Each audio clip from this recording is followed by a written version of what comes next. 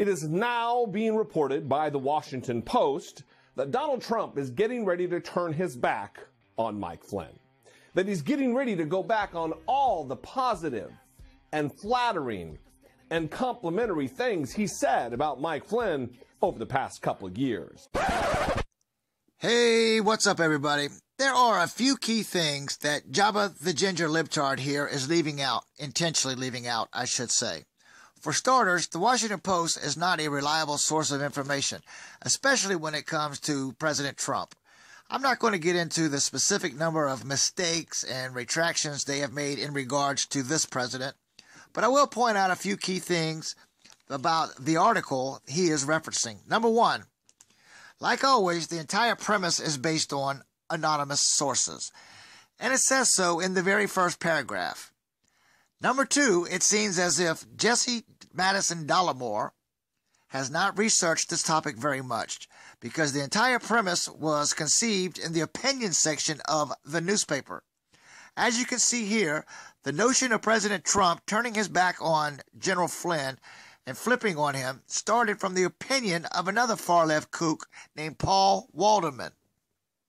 Walderman, seen here, is a special projects director for Media Matters. For those not familiar with Media Matters, they are the wacky far-left organization that sit back and they monitor conservative media hosts like Sean Hannity, Rush Limbaugh, Tommy Lauren, Laura Ingraham, and so on. They are probably funded by Soros. They are the type of groups that get together and organize boycotts on the sponsors of the conservative subjects I just mentioned. They are radical in their ways, they love to suppress free speech, and they try to silence anyone who doesn't think like them. On your screen, Paul Waldman, the Special Projects Director for Media Matters for America. And for those who may not know, what is Media Matters? Media Matters is a progressive media watchdog group. We monitor the mainstream media and the conservative media in an effort to identify and correct what we refer to as conservative misinformation. We are a proudly progressive group, so we're interested in that kind of misinformation.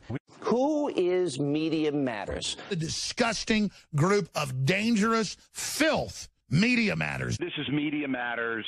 They are the most dangerous organization in America. Media Matters, the resistance propaganda machine. Media Matters for America. They are the #1 anti-free speech, the #1 pro-censorship group in this country. I've always just wanted to be mentioned by Media Matters. This is how you know you've made it in the world. Radical leftist group. Far left group, Media Matters. They literally are paying an army of people to listen to every conservative show in the country, every single day, every thought, every word, every sentence. Media Matters, you know, we got scumbags that are doing the will of evildoers. It's really a simple choice between good and evil. Do we want to stand with people like Media Matters for America? Media Matters, which has been on a witch hunt to get me fired. Media Matters tries to get people fired. They said something about me last night. Nazi-style tactics from Media Matters. Media Matters and the Washington Post are the vehicles for libtards like Dollemore and others to get on YouTube and spread that liberal propaganda. For those of you who have followed Trump Fan Network on YouTube for a while, have already seen me debunk that idiot Dollemore before, many times actually. And basically that is the point.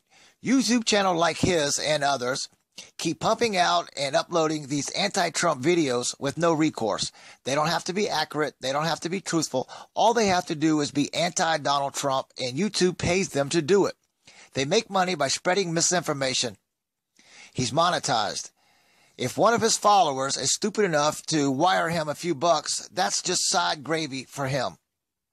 And that kind of stuff pisses me off. I believe in Donald Trump. I believe in the America First agenda, while California libtards like Dollemore are getting fat lying about this president. And until next time, this is Trump Fan Network. Peace out. Donald Trump feels so bad for Flynn. It was so unfair that he was fired / had to quit. So unfair that he was charged and pleaded guilty for lying to federal investigators within Donald Trump's own Justice Department. Ugh, please. Remember, You need to shut the fuck up.